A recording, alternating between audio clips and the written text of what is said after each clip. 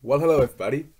I'm going to be showing you how to do a really easy animation right now using Ibispaint, the easiest software I've ever used, and I think you would think so too if you use it compared to other drawing softwares.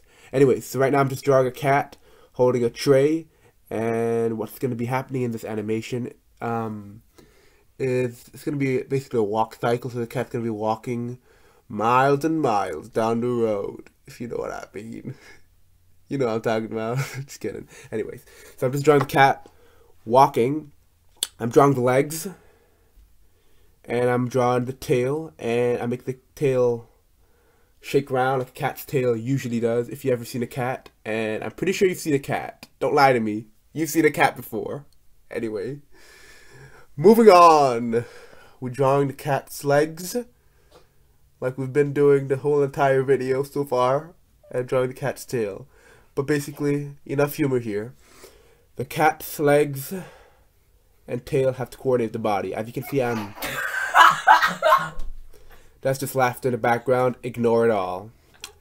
So I have to make the cat go up and down because like, if you observe any animation with any character walking, they bop up and down. So that's what I'm trying to kind of do here as well.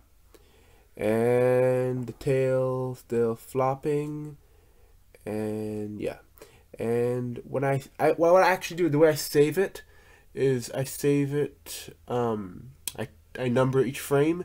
So for example, when I save frame 1, I title it 1, and when I save frame 2, I title it 2, and so on and so on. This helps you not be confused when you put in the video editor later on in this video. Like when you compile it all in one video editor, you're not all over the place.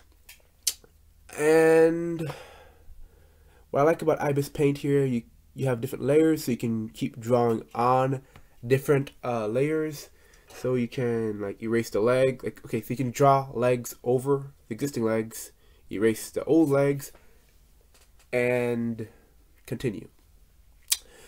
So far I'm finished with drawing. I've only done 5 frames. That's all that was required for this animation, and off we go to the video editor. And the video editor I'm going to be using is Windows Movie Maker, which is extinct now. You can no longer find it. They don't exist, but any video editor will do. So here we are at Movie Maker, Windows Movie Maker. And I'm going to go look for the files, search for them somewhere on my computer. There they are. Those 5 files right about there.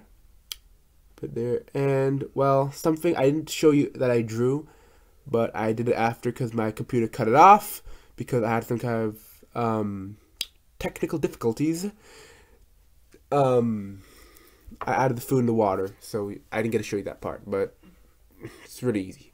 Anyway, I'm just putting it in the video editor, and the duration of each frame is 0.10 seconds. I found that 0.10 is a really easy duration to use. It's perfect, not too fast, not too slow. And then we have it. As you can see, the animation is nice and smooth and crisp, and I think it looks really good. I don't know about you, but it looks pretty good.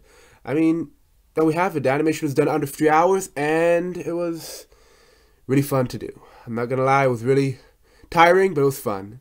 So, if you like this video, like it, and if you want to subscribe, subscribe. I don't care if you subscribe or not, but that's it.